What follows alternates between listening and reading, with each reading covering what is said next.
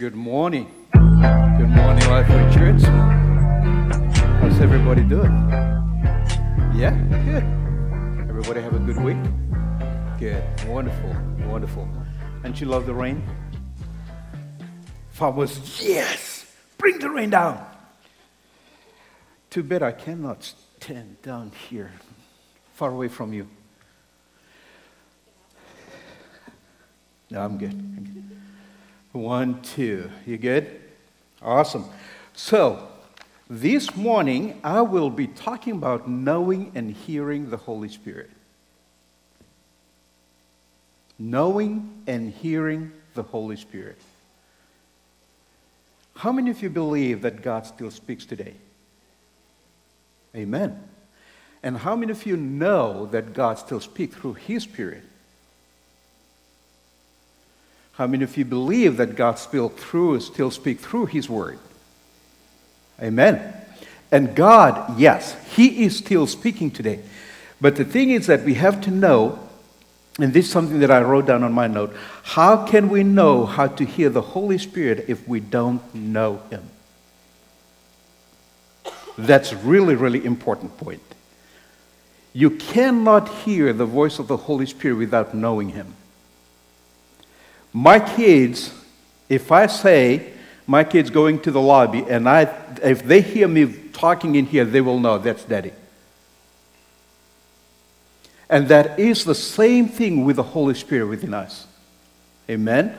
We have to know the Holy Spirit for us to distinct His voice.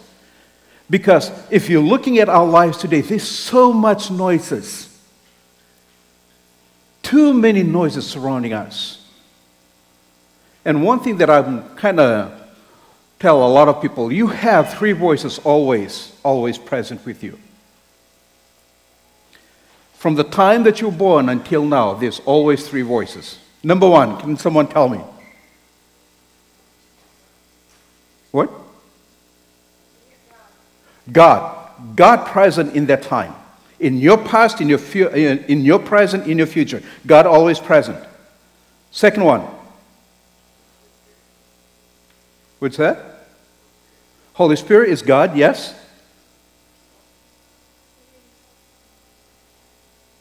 Come on. The second one is your enemies. The devil always there. Guess who always reminds you of your past? Your enemies. So always know that your enemies will always be present, whether you like it or not. Amen? We live in a world that is fallen. And the third voice, can someone? Third voice, it's your own voice. Those 3 voices always present wherever we go. In your past, in present today, and in your future, all those 3 voices always present. And guess whose voice always the loudest? Enemy's voice always the loudest. And we never take a chance to sit down and hear what is the Holy Spirit is saying. We always immediately go back into what the enemy is saying. So, from today, then we're going to learn how to hear and knowing and hearing the voice of the Holy Spirit. Amen? Let's go to John 10. John chapter 10, verse 1 and 5. This is what it says. Most assuredly, I say to you, he who does not enter the sheepfold by the door, but climbs up some other way, the same is a thief and a robber. But he who enters by the door is the shepherd of the sheep. To him the doorkeeper opens, and the sheep hear his voice, and he calls his own sheep by name and leads them out. Isn't that so wonderful? In the time that you gave your life to Christ, God knows you by name. Isn't that a good news? As soon as you came into the door, He immediately called you by name. And when He brings out His own sheep, He goes before them, and the sheep follow Him. For they know His voice. Yet they will by no means follow a stranger, but will flee from him, for they do not know the voice of strangers. That is so important for us as church today, that we have to know and understand when God speaks. Amen. Hey, son, sounds like my mic is hot. Can you bring its reverb? Thank you, son. Sorry, my son is doing the sound. So anyway, in all those things, we have to understand that God, we have to know when God speaks. Amen? It is really, really important. There are so many stories that I heard from pastors that going to Israel. I would love to go to Israel someday.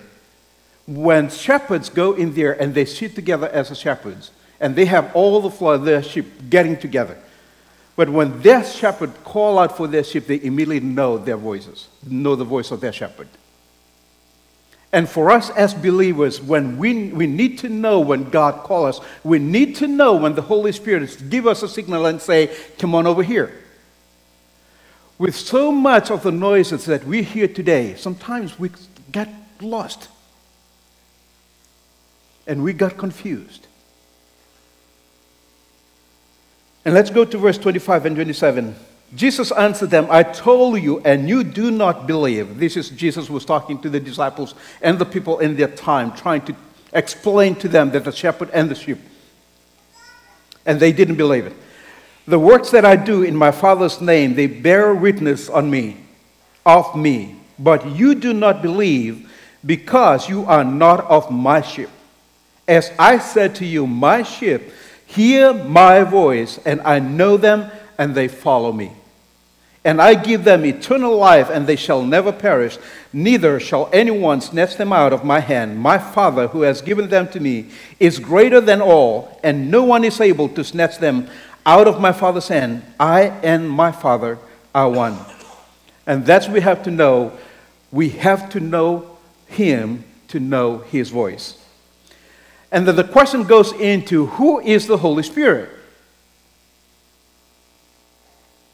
And let's go into, there's so many places in the Bible. The first one that you're going to go, remember, it's in Genesis 1 and 2. When the Holy Spirit, when God was picking out into the creation, and the Holy Spirit was hovering over the water. And that's where it came from, in the beginning, where in the Bible that the Holy Spirit described in that place. So, the first one, who is the Holy Spirit? He is the third person of the triune God. And the second one, he is fully divine and not part human. He is a person and not a thing. And a lot of time we're always thinking of the Holy Spirit, it's something that weird and somewhere out there. No, he is a person like you and me. And know that the Holy Spirit sits right here with us. You can sense his presence in this house. It's not just in this house. Wherever you go, you can sense the presence of the Holy Spirit. If you are aware that he is there with you. Amen? How do we differentiate a person from a thing? And that's something that's really helpful for us to understand, that the Holy Spirit is a person. And so how can we differentiate those two things? Because a person has a soul. A person has a soul. And in your soul, we have three things. And this is part of who we are as human beings. In the human beings, this is who we are. You have a spirit inside of you, you have a soul inside of you, and you have a body that I'm looking at. You're looking at me. So a lot of time, we're trying to label people as the person that we see. But if we're looking into the way that God made us and the way that God created us, there's so much more details go into that. You have a mind, you have a will, you have an emotion. And so this is where a lot of time Christians also confuse with this two part here, where the soul and your spirit, those two things are different. They are not the same. Your soul is where your mind, your will, and your emotions rest.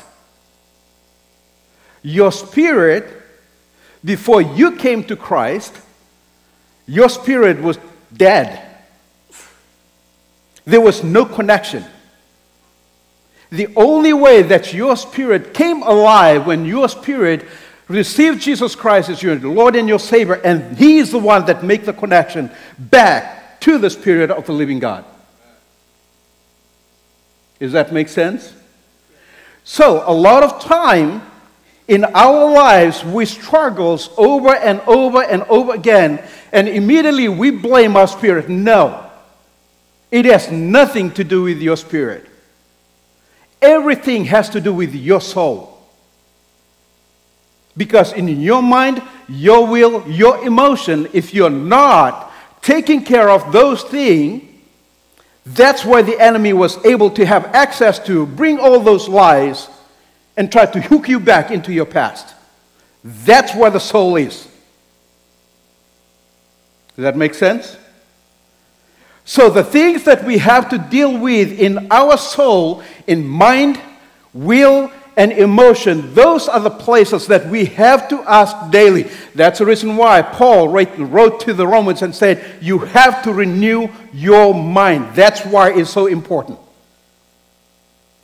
Because if we don't have the renewing mind, then we will not be able to understand the Spirit. Amen? We have to constantly going into the Word of God. What is the Word of God saying? In any time we go through our circumstances or anything in life, we have to go back to the Word of God. Always, always based our life in this Word.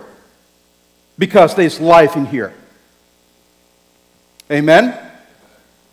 So, those are the three parts of human beings. And then let's go to the next graph. Here is telling about God the Father has a soul. You pray, what? Yes, He does have a soul. Let's look at Matthew 12:18.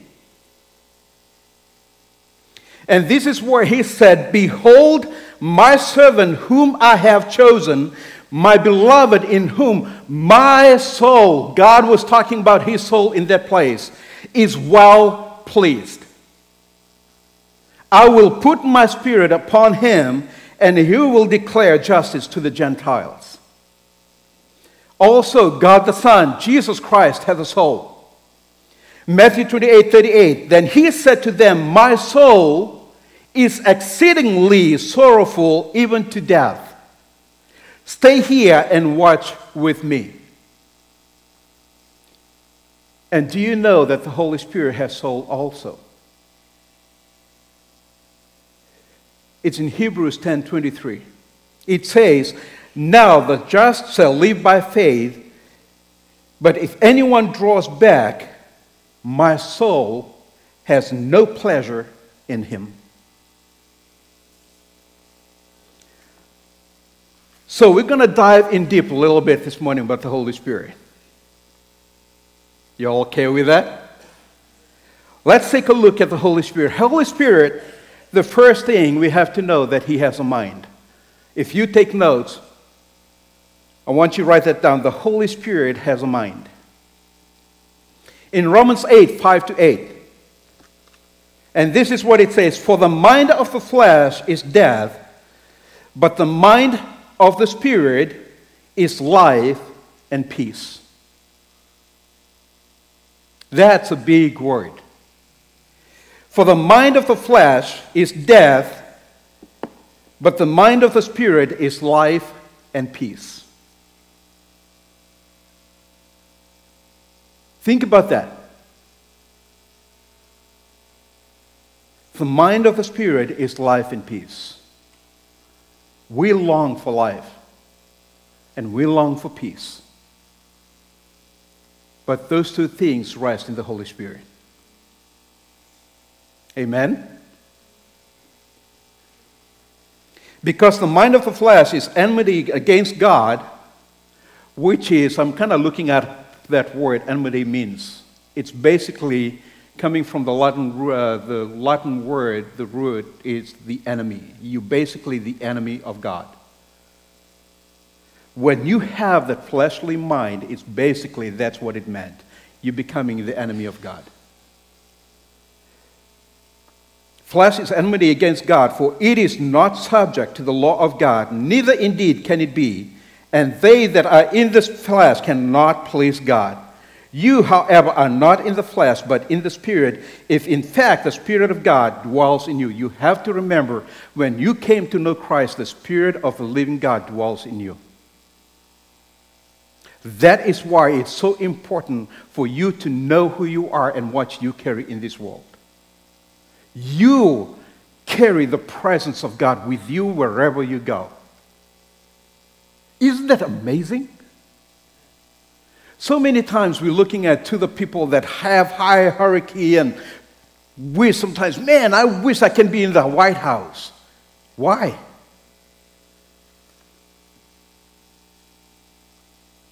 Because of the influence that you have. And the influence in that place brings out into the world. Amen? And that is the same thing that we desire, because we want to be the influence into the world. But the only way for us to know is that we have the Holy Spirit that lives inside of us. And we have to know that He lives inside of us. His thoughts are God's thoughts. In Philippians 2:5, let this mind be in you, which was also in Christ Jesus. And that goes back into what I say. We must renew our minds with the Word of God in order to have the mind of Christ. This is one of the ways the Holy Spirit speaks to us through the Word of God. He gives us His mind as our mind is renewed by His Word. To tell you the truth, if you are struggling over and over and over of your past, the easiest way for you to look at what are you thinking. What is that? Not meaning bad, what are you thinking? Its meaning is that what have you been thinking over and over and over and over in your mind? And we have to remember, okay, the first battlefield that the enemy will have with us, it's in our mind. It's in your thoughts. If he can get into your thoughts, he will get into your heart. If he's getting into your heart, he's getting into your spirit. Then you will not be able to hear what the Holy Spirit is saying. So the only thing that we have to be aware of, to be guarded off, make sure we guard our mind. Because your mind is the doorway to your soul. And what are the things that trying to think here. What are the things that is the doorway to your mind? Do I say that right? What you see. Those are the things that they are the doorway to your soul, to your mind. What you see, what you hear, what you listen to. And that's the reason why it is so important. All the things that goes in here, make sure they filtered through this. They have to go through this. There are times, for example, when God has to dealing with some of my issues, when there are triggers comes up. Or so if there are thoughts that going through my head. So one thing that I have to do is that I have to identify where that thought's coming from. When I identify where that thought's coming from, then I take the Word of God and I say, if these thoughts align with the Word of God or not. Because if that thought doesn't align with the Word of God, then I have no use to think about it. Because it doesn't align with the truth. Amen? And so that is one way that we can identify the thoughts that are going through our heads to make sure that those thoughts are pleasing to God. And we have to know that He knows everything about everything, and He lives inside of us. I'll say that again. He knows everything about everything, and He lives inside of us. There's nothing we can hide in His presence. Nothing. If there are things that you might be going somewhere and nobody knows it, nobody sees it, sorry. Sorry to burst your bubble. Okay? God sees everything. You will be given accountable. I will be given accountable. Because when I'm standing in His presence, it's just me and Him. Right? I'm not going to have my brother here, Tim, to come and, hey, he did the right thing when he was in life. No. I will be given an accountable. But I have to know that wherever I go, His presence is in there too. Amen? His thoughts are God's thoughts. If you know Him as a person, then you will have a personal relationship with Him. You cannot have a personal relationship with a thing. You have to have a personal relationship with a person. And that's the reason why the Holy Spirit is a person and not a thing. He is not the power that we use, but He is the person that we know. I'm going to read that statement again. He is not the power that we use, but He is the person that we know. His power is at work within us as we walk in fellowship with Him. Amen? And that is so important for us. We have to know that I cannot do anything. I cannot stand up here and do what I do without the Holy Spirit. I can't. Because I need Him. And the same thing when I go and face my world and face life out of this place here, I have to have the Holy Spirit with me. Because my wife and my kids, they will know when the Holy Spirit is not in there. Amen? In every day of my life, I need the Holy Spirit. I need His guidance. I need His wisdom. I need all those things that within Him to help me. And let's go to point number 2. If you're taking notes, point number 2, the Holy Spirit has a will. In 2 Corinthians 3:17, 2 Corinthians 3:17, now the Lord is the Spirit, and where the Spirit of the Lord, there is freedom. For us, when we want freedom, we choose to, right? But the Holy Spirit really defined in that place. There's freedom in Him. And that goes within ourselves also. If we want the freedom, we have to allow the Holy Spirit to live within us. Amen? Because there's freedom inside of Him. And we can't have the freedom unless if we choose to have the freedom. And big questions that all believers ask, and this is one of the big questions that a lot of Christians ask. How can I know the will of God? How many of you asked that question before? I did. I remember when I first knew into my Christian walk with God, and I saw all these people reading the Bible and share the scriptures, and I was like, man, I wish I can be that in that place. But God has to really take me in a journey for me to understand His will. There are 2 aspects of the will of God. And this is the first one.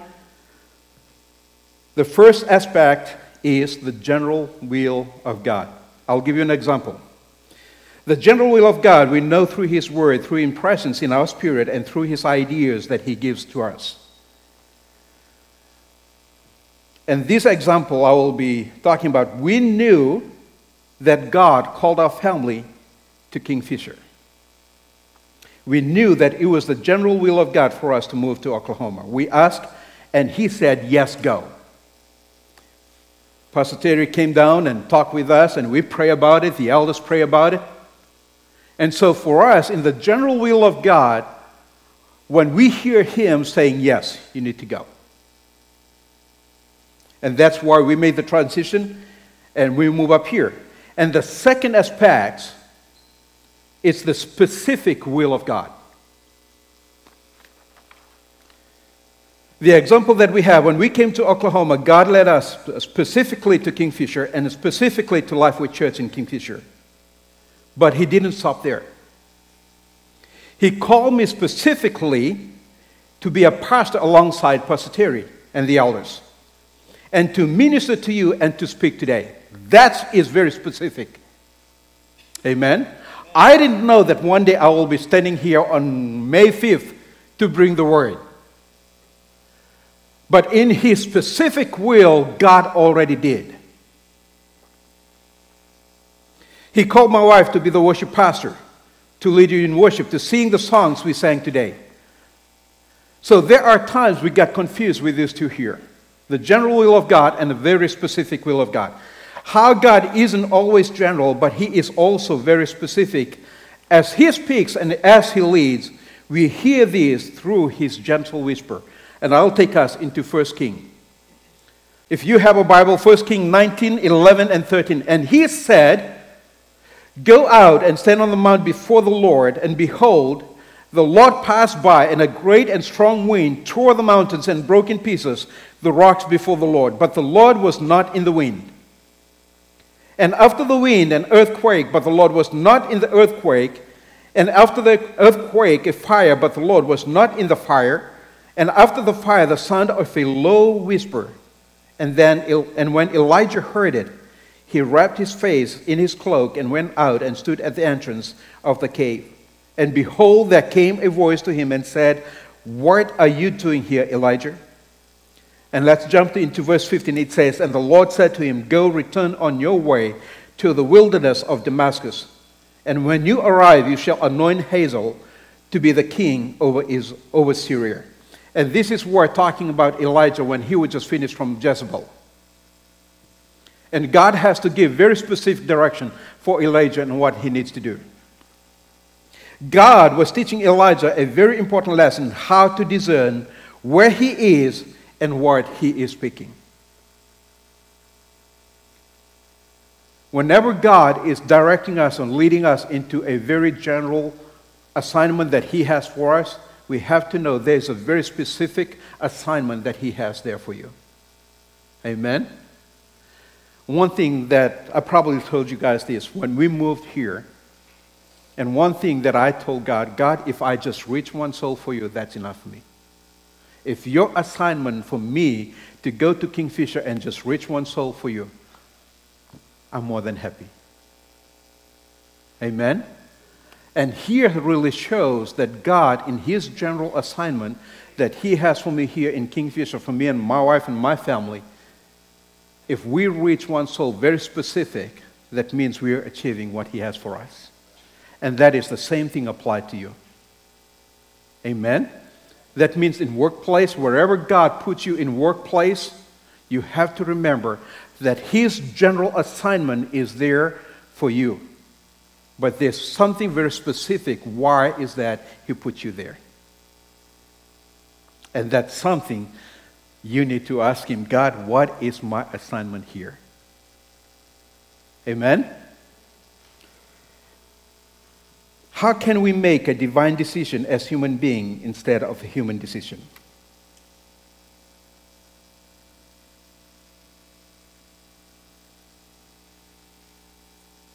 And that's going back into what I said. I need the Holy Spirit to make divine decision. I cannot make divine decision if I still live my life in a carnal mind, in a worldly life. I can't. If I need to make divine decision in certain lives, in certain things, I have to live my life with the Holy Spirit. God's desire is to talk to you, and one way that He will be able to talk to you is through the Holy Spirit. We need to know the Holy Spirit to know the will of God. I'll read that again. We need to know the Holy Spirit to know the will of God. If you are praying, if you are asking God for something,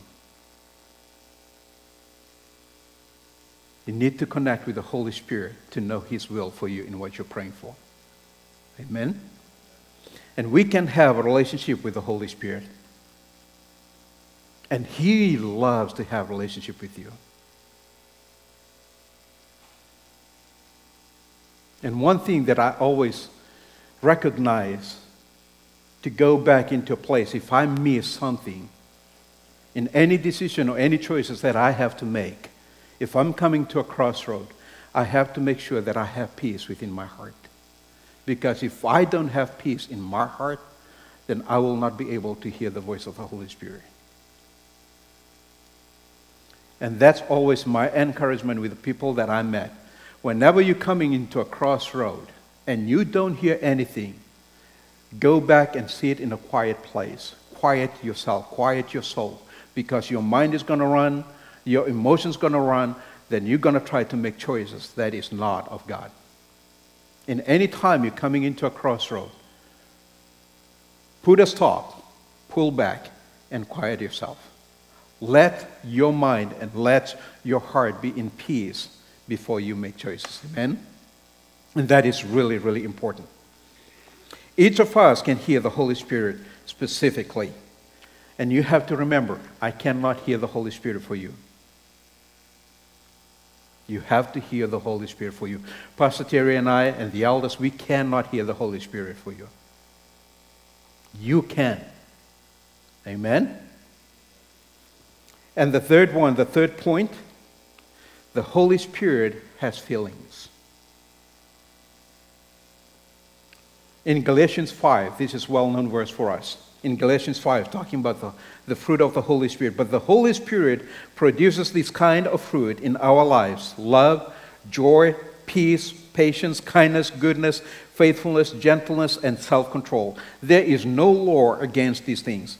Fruit of the Holy Spirit, these are all attributes of a person. Can the chair be joyful?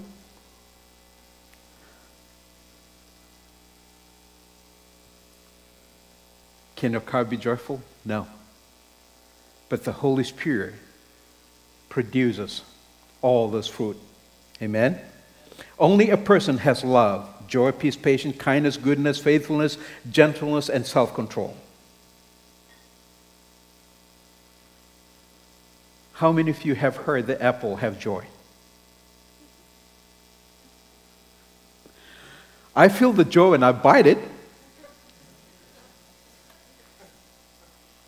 But we have to know, because the Holy Spirit is a person that walks with us, that lives inside of us, and He knows everything. In Ephesians 4:30, and do not grieve the Holy Spirit of God, by whom you were sealed by the day of redemption.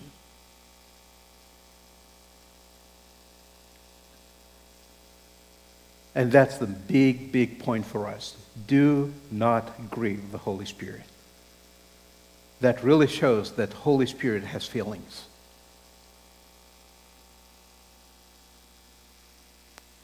How many of you, if you look around with your closest friends,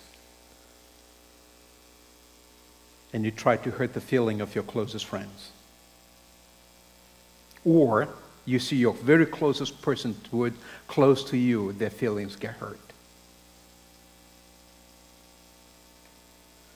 And the question for us, how many times as we walk with the Holy Spirit and we grieve His feelings? When He's trying to help us, direct us in a certain way, and in our own will we decide to make different choices. Let's think about that. You have a feeling. The person very close to you has a feeling. In your intention, my intention, we don't want to hurt somebody's feelings. But imagine the Holy Spirit, we do not see it. But we know that He's present. And how many times do we hurt their feeling? Do we hurt His feelings? Because, and this is one thing that I said in Ephesians 4:30, and do not grieve the Holy Spirit of God, by whom you were sealed for the day of redemption. Sin grieves the Holy Spirit. And we have to remember, whether it's small sin or big sin, when it's sin, it grieves the Holy Spirit. Amen? There's no big sin, there's no small sin. Sin is sin. Sin, it is what it is. And the way that I always remember, in the way that I look at sin, if you go into the airplane up in the air and you look down here on this earth, you cannot identify where the mountains are. Everything is just flat. Everything is look the same. That is the same way that God sees sin. Sin is sin. It is what it is. There's no big one, there's no small one. Sin grieves the Holy Spirit. It does not matter whether it is big or small. And why is that? Why is sin grieves the Holy Spirit? Because the Holy Spirit loves people. And sin hurts people. That's the reason why. The reason why the Holy Spirit grieves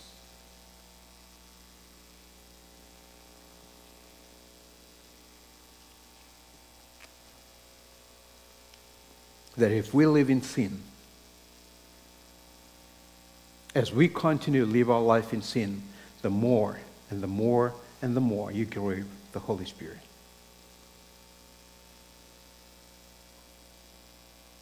And you have to know that the Holy Spirit loves you very much. Because the Holy Spirit loves people, and we have to know that sin hurts people. It doesn't matter how much you're going to try to hide sin. One day it will go up on the top of the roof. Because how much He loves you, He has to make sure that all those things are exposed up in the air. Amen? And that we have to remember, that we have to know that wherever we go, we have the Holy Spirit with us. And the questions that I have to ask for us, why do we grieve?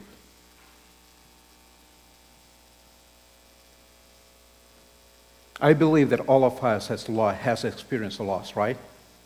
So why do we grieve in those lost times?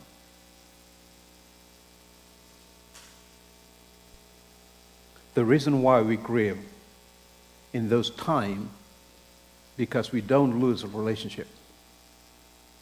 We lost fellowship and communion. And that is the same thing when the Holy Spirit grieves, because there's a disconnection in our fellowship and communion with Him.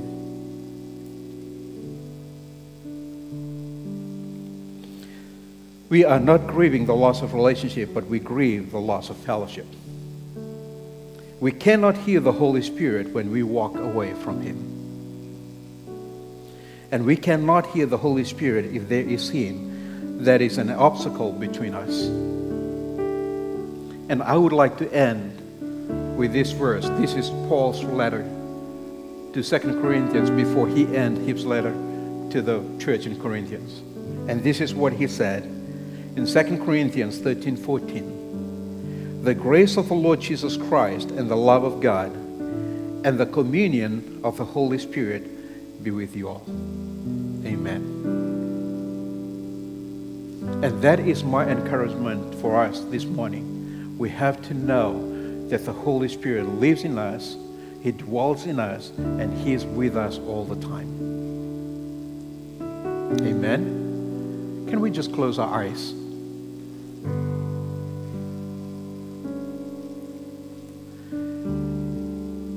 And the question that we always ask at the end of the service, what is the Holy Spirit speaking to us? What is the Holy Spirit speaking to us?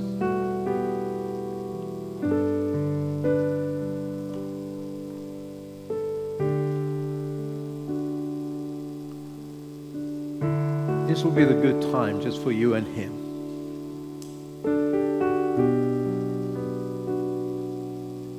You can ask yourself, ask the Holy Spirit, what are you speaking to us? What is that you're saying to me?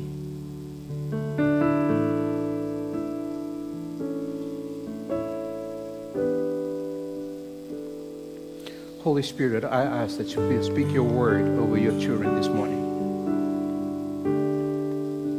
And Lord, if there are things in our lives,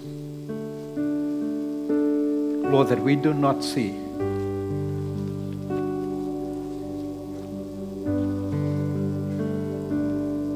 and Lord, if there are things in our lives that we do not know, we ask, Holy Spirit, that you reveal your truth. And Lord, speak to us.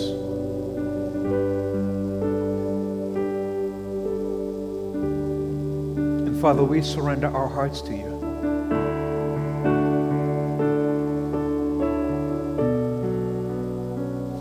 And Father, we surrender our mind to the mind of Christ.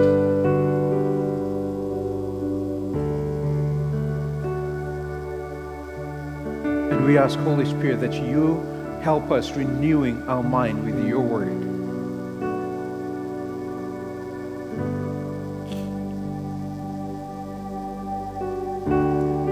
And Father, we surrender our will to your will, Father. Father, not our will be done, but let your will be done in us. Lord, if there are choices that we have to make that's in front of us, God, Holy Spirit, we ask that you lead us, you guide us, you direct our steps. Father, let your will be done. And Father, we surrender our emotions to you, our feelings. And Father, we ask, Lord, that you fill that place in any part of our hearts that need acceptance, in any part of our hearts that need love, in any part of our hearts that need forgiveness. Father, we ask, Lord, that you fill that place. Father, you fill it with your unconditional love. Father, we ask that you fill it with your grace. And Father, everything, Father, that we have, Lord God, we bring it before you and we surrender at the altar. And we ask, Jesus, you be the King and you be the Lord over it. As we in the attitude of worship and prayer, I would like to welcome, to invite all of our altar team to come up and be available. And so I would love for you, if you have anything that we can agree with you in prayer. Anything going through, whether it's personal or know that the Holy Spirit is here with us. Know that His presence is here. Don't be afraid. We'd love to pray for you. As our altar team here, as we're ready to go back in a time of worship. And this will be the time just you and God. Father, we thank you, Lord, for this morning. We thank you for your word. And we thank you for your presence, Lord. And Lord, continue to speak to us. And guide us and lead us, Father, in your presence. We'd like to invite all of us to stand up as we continue in worship.